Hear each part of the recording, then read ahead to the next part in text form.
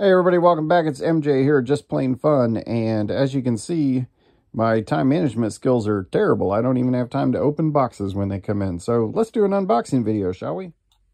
All right, y'all, let's see what we've got in this first box here. And I'm going to be honest, y'all saw that big pile of boxes at the beginning. I don't even know what's in some of these boxes. Some of them I do know. And I'm opening the bottom so that y'all can't see the address on it because, you know, we're keeping this thing anonymous for the most part. A little padding going on there. Oh, looks like we got envelopes. And like I said, I don't even know what's in this stuff. I don't know if public service announcements on packing are something that y'all are receptive to or want to hear. But I can tell you that this right here is not cost effective. I'm confident that the person who sent this will not watch this video, but just in case, this is kind of a waste of envelopes here. But let's see what we've got. One of the biggest questions that I get, or one of the most common questions that I get asked is, where do I get all my stuff? And so this particular purchase, I have figured it out in the course of opening this. This is an eBay purchase. And as you can see, this one is just a knob. It's just a tall knob. I'm pretty sure that these are the parts from a bedrock that I bought on eBay. I'm not going to bore y'all to tears with all these details, but there is a repairable tote to go along with that knob. And let's see what else we've got. You know, honestly, I'll probably reuse these envelopes, especially this one. So at least they're not going to waste. Another thing that I hear a lot is, you know, folks asking if I take apart complete planes. And I'm pretty sure I've talked about it before, but just in case you're new to Just Plain Fun, the answer is no. I do not take apart complete planes. And this is the kind of thing that I do. I buy partial planes that someone else has, you know, say scrap the body like this one. And this actually works out pretty good because my theme for this unboxing video is going to be, I'm going to open a series of packages and they're all going to foreshadow future videos that are coming. So I am actually going to do a type study video on the bedrock. I'm not going to be able to go into as much detail because I don't have all of the bedrocks that I would need to show you each and every nuance, each and every part of the bedrocks. But I'll at least be able to hit the highlights for folks that are, you know, rather unfamiliar with them.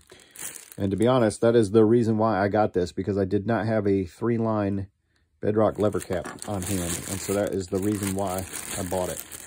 And let me just give you another little how you doing about bedrocks in general. If you ever wonder how to tell the frogs apart between a round side and a flat side, and I've talked about this in other videos too, but just in case you haven't watched those, if this part right here is rounded like this, that is for a round side bedrock. If this goes flat, if it's straight across, or if it's flat back there, it goes to a flat side bedrock. So now you know. So with a part slot like this, this lever cap's gonna stick around until at least the type study video is down. This frog will, you know, add to the bedrock frog stash and will go up for sale. This tote will, you know, potentially go to, say, Gordon or Ryan or somebody else and have them professionally repaired. Of course, I could muddle my way through it and try and do a good job, but those guys will just do it better. And then all of this will just go into the parts bin and wait for one of y'all to need it. Let's see what we've got here. And while I'm opening this, let me give y'all another PSA. The person who sent this to me more than likely used pirate ship, and that's how they were able to get away with using this box. Because as you can see, it's a large flat rate box that they modified. And I'm going to warn you that if you're not using pirate ship, and really even if you are, you got to be careful with that, because if you roll up in the post office and they scan this box, you're going to get charged the full large flat rate, even though the box has been modified to obviously be smaller and lighter. So just be careful with that. That's your free public service announcement for shipping purposes. And if you're using pirate ship, you know, and you want to take that risk, then by all means, I'm not going to tell you not to. So remember, the theme here is this is foreshadowing future videos that are coming, hopefully sooner than later. I actually want to do a saw sharpening video, and so I thought that it would be appropriate to show you this one, because this is actually going to be the saw that is going to show up in said saw sharpening video. I'm going to be more careful with my razor these days so that I don't tear stuff up. And for those of you that follow the Can I Have It page on Facebook, you probably saw this. Maybe you saw it, depending on the timing and depending on how long it stayed up after I bought it. And as I recall, I think I claimed it within a few minutes of it being posted. And there we go. It's a little distant. The teeth have already been removed here because someone else is probably planning on reestablishing, but that's an old Diston. I like these little back saws. I like them a lot. I have a small collection of them. And like I said, got a saw sharpening video coming in the hopefully not too distant future. Haha, I've got more free shipping advice for y'all. This is a flat rate envelope, and it goes for, I believe it's $8.95. And sometimes you can actually beat the pirate ship rate even with this. So if you've got something that'll fit in this, maybe it's got a little weight to it, like you're sending a bunch of plain irons or something, if you can get them in here, you want to wrap them up real good and bubble wrap, you know, and secure them and everything. But if it'll fit in here, and then you just tape the whole outside of it, and you can actually save you and your buyer money on shipping. But without further ado, let's go ahead and get into it. So more foreshadowing of what's to come. I do have that video about the Stanley number 45 that I'm planning on making. And Tom Rager, whose name is going to come up in that video as well, was kind enough to hold back a couple of these books by Dave Heckel.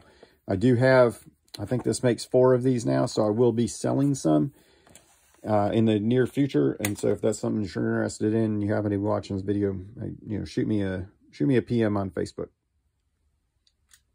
This box I got from another collector / Champlain guy up in Minnesota. And the reason why I want to show this one, it's not necessarily a foreshadowing for a future video, although I'm sure I can work it in there somehow. But this, I just want to give y'all an example of the kind of, I guess, boxes that I get occasionally. And this is me, you know, purchasing just a parts lot from somebody. So they had, you know, a bunch of broken planes. They were able to salvage these parts off of it, and we worked out a deal. So I'm going to just kind of hit some highlights without going into crazy detail on everything. Got some decent knobs here. And just from the outside of the package, it looks like at least one is rosewood. Probably needs to be repaired. But we're going to call that probably a number 4 size rosewood. And it's pretty rough there, but fortunately, I know people. A lot of times when folks are selling off their parts, they want to just get rid of everything. They don't like people going through and cherry picking, because then they'll be left with nothing but junk. So it's kind of an all or nothing deal. You got to take everything. There's a frog from an S4, S5. For some of y'all, that's that steel plane that Stanley made, or one of the steel planes. And just a random frog. I'm sure y'all don't care about seeing each and every one of these, but you know, a couple of these are pretty decent. That's number 3 size right there, and type 12 through type 15. If you've watched my type study videos, you remember it's smooth right there. That's later, and so that means that that brass right there can't be original to it, and that's okay. You see that a lot. Remember that one? Little quiz time. It's going to be a type 9 there with no adjuster, so it's a true type 9 if you've watched that type study video. And some block plane lever caps, because you can never have too many of those. I'm going to take an opportunity to cover this right here. As you can see, this one, the lever is gone. This is off of a 203 or a 60.5 right here, a low angle block. And the lever's gone. This one is all busted up right here. You see that, unfortunately, too often. You really see both of these scenarios. So what we can do here is pop that one out. You know, it's just mushroomed here on the top in order to keep it in there. So you can just pop that little dude out and then move it over to this one. And so, you know, I just show that because one, these are the same size, even though it's a, 220, 9 1/4, 9 1/2 cap versus 60 1/2. The lever itself is the same size. And also, I do sell these individual levers, so if you happen to have one that's broken, just let me know. In this box, other than what I showed you, just a lot of odds and ends. This frog probably worth repairing. That's a 5 1/2, as you can see, for a type 11 or type 10 or type 11 there. So that's probably going to be worth finding a lateral to put on there, which shouldn't be too tough. And a couple of other frogs here. That one's a type 9 alpha there, no frog adjustment screw, if you watch that video. And then just, some random hardware here. Always looking for these because I can restock the bin. A little lateral here, probably, what, a Wards Master, Union, something like that. Something that was made by Stanley, but for somebody else. A Y adjusting lever. And some parts for levels here. So if anybody happens to need those, I do have these, and then I have a whole bag upstairs. Nice V logo there. So if that's anything that y'all need, you're restoring a level, I do have a few select parts for those. Yeah, the main objective there for showing y'all that one is just to give you a quick look-see at the kind of parts lots that I get. So if you ever see that picture or you see the short snippet of video where I have the whole entire shelf that's just lined with frogs, and more frogs. What do they call that? A gaggle of frogs. Now you know why, because, they just come in big boxes like this. Just for fun, let's go ahead and do a mystery box. I have no idea what is in this box. I didn't recognize the name. I believe this is probably an eBay purchase. Let's find out. Aha, this is an eBay purchase. This is a lot that I picked up for bevel gauges. If anybody happens to need some parts for these, it's not something that I advertise heavily or that I've carried a ton of in the past. I've had some folks ask, and it's just not something that I've had a whole lot of. But maybe that's changing, and that means that if y'all need some stuff for a bevel gauge, and I believe there's some mortising gauge parts and marking gauge parts in here as well. So if that's something that y'all need, and even, look at that, probably some wood screws for some woodies, some brass hardware, that I believe is for an EC Stearns, like say 80 style scraper blade, for example, or scraper, rather, not just a blade. I've gotten, a few requests over the years for those, if that's something that you need, and I know y'all are out there. You can consider this something that is now part of the inventory, at least until it sells. I believe that is a brass mustache. Just kidding. That goes actually to a mortising gauge or a marking gauge. For those of you that are in the know, you've seen those little rosewood and brass ones. So without going into too much detail there or spending too much time on this, just know that these are out there. Bevel gauges, sliding bevels, mortising gauges, marking gauges. If you need parts for those, y'all know what to do. That last mystery box was so much fun. Let's do another one. Same thing. I have no idea what is in this one. If I manage my time better, I might know. It definitely looks like a thing from number 45.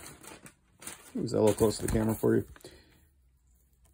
And there you go. That's a little older one. As a matter of fact, I'm pretty sure this was another eBay purchase, because you can never have too many number 45s or number 45 parts. Oh yes, there we go. Yes, I remember now. How do you like that? If you're watching Tom, what do you think of that? I guess you could say that we're back to foreshadowing future videos. This is a nosing attachment, just in case you're not familiar with it, for number 45, 55, probably more number 45, but it would work with either one. So that's a big nosing attachment there. You can use those to attach your hollows and rounds. And we're coming back after a little video malfunction. Lost some footage there. Y'all get to see the complete unboxing, or the complete unboxed now. Got a little hollow and round action going on here. I believe y'all saw this one. Remember, these are nosing attachments typically used with the number 45. And this, I know I said eBay earlier. This was actually a Facebook Marketplace purchase. Somebody sent me the link and I immediately reached out to the seller and picked these up. So number 45 mostly, but there are some number 46 parts in here, like this little dude right here. And obviously incomplete. The hollows and rounds are actually going to stay in my personal collection. The 45, you know, you're going to see these parts out there and you'll probably see them in the upcoming number 45 video. But, you know, I just bring that up. It's incomplete, so, you know, don't come for me because I'm not breaking up complete planes. I can't stress that enough, and I still get that question sometimes, so that's why I have to feel like I need to repeat it. But it is always nice to add some more inventory to the stash, and I kind of like the way this one looks. Gonna do one more here. This is a very special unboxing. There's no one that I would rather, you know, open these boxes with than you all, the most wonderful YouTube viewers around. And obviously I'm only partially serious about this one, but I really do have these 5/16 size mortising chisel and bit set. So if you happen to have a big mortiser and you are in the market for a 5/16, I have a few of these and they'll be going up on eBay. But I figured I'd show them to y'all here, so on the outside chance that somebody needs one of these, y'all obviously know what to do. You know how to get a hold of me at this point. Facebook, Just Plain Fun, the parts division. You can also email me at jplainfun@gmail.com, and that's plain, P-L-A-N-E, jplainfun@gmail.com. I obviously did not get to all the boxes that you saw at the beginning of this video, but let's be honest, that would take entirely too long. As always, thanks everybody for watching. I hope to see you all around in the community.